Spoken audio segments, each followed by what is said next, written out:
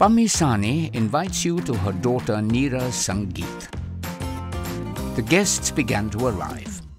The girls, of course, were not ready to receive them. The bride's mother was trying to hurry things along, but the girls just ignored her.